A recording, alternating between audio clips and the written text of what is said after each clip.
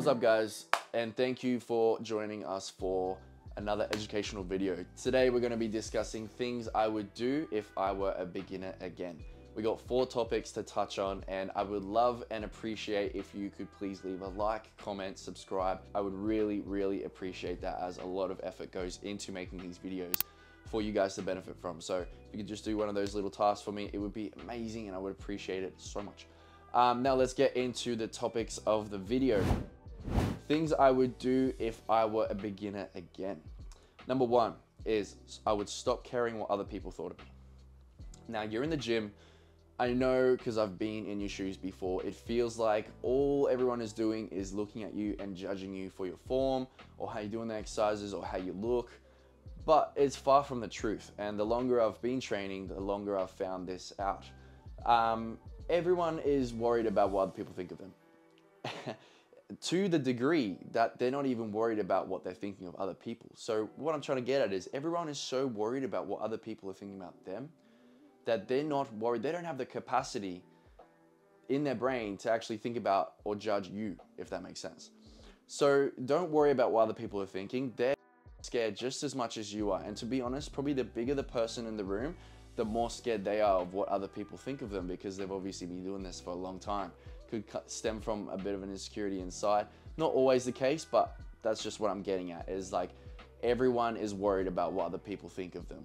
So at the end of the day, just stop caring about it, because who cares? Like seriously, everyone is in the gym to better themselves. And if you're in there, like congrats to you. You know, you've taken that step to better yourself, and you'll learn more along the journey. If there's anyone judging in there, they're an absolute tosser. So you shouldn't even be worried about what they're thinking about you, because they're so irrelevant to your life. Things I would do if I were a beginner again. Number 2 would be choosing my end goal. Now I want you to think about a specific goal in mind, okay? Is it hypertrophy, endurance, strength? Now let me break these down into a little bit more detail. Is it like you want a 100-kilogram bench for 1? That is your ultimate goal. Or is it that, oh, I want to look fit, I want to have toned abs, I want to be, you know, somewhat mobile and agile, and I want more endurance? Because you're not going to do 50 reps of an exercise if your goal is a 1 rep max of a 100-kilogram bench, right? So first of all, you need a program that sort of suits what you're doing. You don't want to be doing random exercises that aren't going to be contributing to your final result that you're actually looking for. So that's the main thing, is coming up with a specific goal of what you're looking for, and actually set a time frame for it as well. Let's move on to the next things I would do if I were a beginner again. Number 3 is I would focus on nutrition over quick fix methods. Now I am so guilty of this. I was training for maybe 3 years, and I neglected nutrition for those whole 3 years, the first years of me starting. And that was the biggest setback for me that I've ever had in my fitness journey. Your first year is where you make the most amount of gains, as your body has such a low stimulus to any sort of weight training. So that's when you need to maximize the results. When you're starting out, you're actually much more prone to make so much more results quicker than someone who's intermediate or advanced trainer that needs to constantly recover more or add more stimulus to be able to see the same sort of results. I would always, and this probably stemmed from my own laziness, but I would always go to these quick fixes, or this supplement can. I remember looking up directly, like, what supplement will give me abs? Or what supplement will make my biceps bigger? And I would be looking for these quick fix tablet formula, something I can take to get results quick methods, that I completely disregarded nutrition, and it was staring at me in the face the whole time, which this was the answer.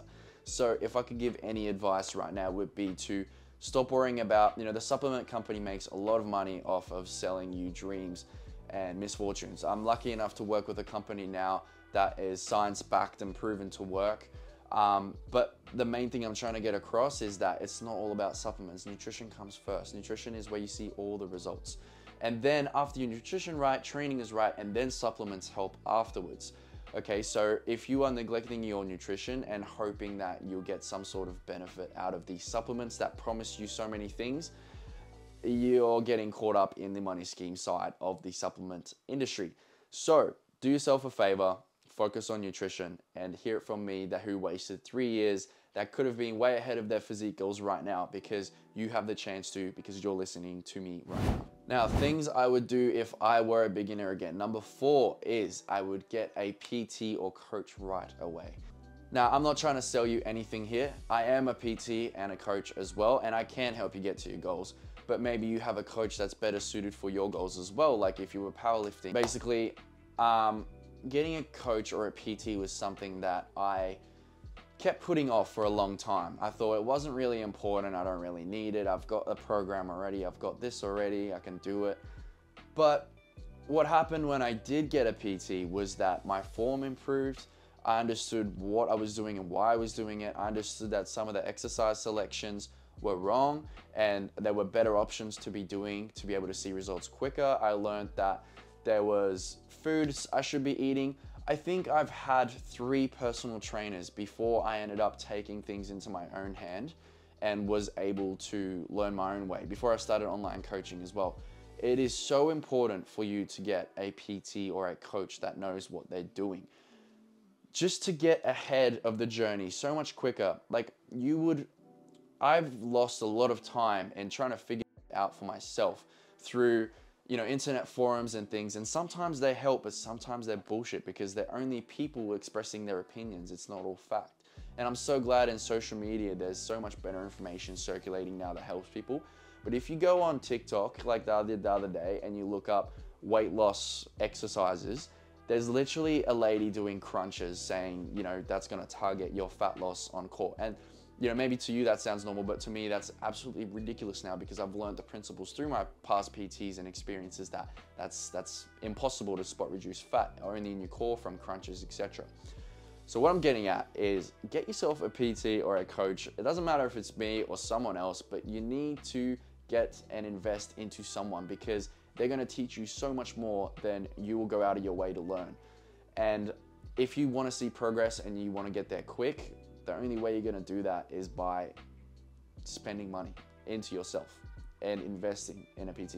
I learned more than I ever have in the 3 months of having a PT than I did in 3 years of training and researching on my own. So if that isn't an indicator for yourself to get yourself a coach and see the progress that you're looking for, then I don't know what else is. Now, I'm gonna add on a bonus tip for this one. Things I would do if I were a beginner again. Bonus tip number 5 would be to stay consistent. So a common thing, I was very on and off first of all in my gym journey starting out. I would go to the gym for a couple months, I would see the results I want to see, then I would say, oh, I'm quite happy with this, I'm gonna leave it at that now. I've already got what I want out of the gym, so no need to train anymore. And then in a couple weeks time, you lose everything you just worked hard for. And then you go, why did that happen? I just worked so hard to get there and I've lost it all. Main thing is to stay consistent, and you're gonna hear this so often from now on, and I'm honestly sick of hearing it, but it's the truth and it's the only truth. Staying consistent. If you wanna maintain your results, you wanna keep progressing, you wanna get better, you wanna maintain this lean physique, you gotta have to keep working. It's like money, you can't go into your shift, 3 shifts in 1 week, make say like $1,000, and then next week you don't work at all. Obviously you can't expect any more income because you're not working anymore. Same thing with your physique goals is if you stop working, you're not gonna see the results anymore. It's not like it just stays there forever after you went to the gym for 3 times. Make it a routine, make it a daily habit, seamlessly fit it into your life in the easiest way possible, so you know that you will follow this on a day-to-day end. That's all I can say is, so those are the tips. Those are the tips that I have for you now. Those are the things I would do if I was a beginner again. Obviously, a couple things to add on is ask for help as well. If you are new into the gym and a PT is a bit out of your budget right now, you can always ask your friends who are experienced in the gym that know what they're talking about, no gym bro science, for some help. Or you can even ask people around you like, hey, I'm doing this exercise in this form. Does this look right to you? Or is there a better way I could be doing it? People are there to better themselves. They'll be more than happy to help you out if you ask the question. So don't be afraid to ask for help is another thing as well. Now, I hope you really enjoyed this video and took some sort of value from it. And like I said before, please like, share, comments, whatever you can. I would really appreciate it. I will leave the video there, and yeah, I hope you have an awesome rest of your day, wherever you're watching this from, and I will catch you in the next video. See yous.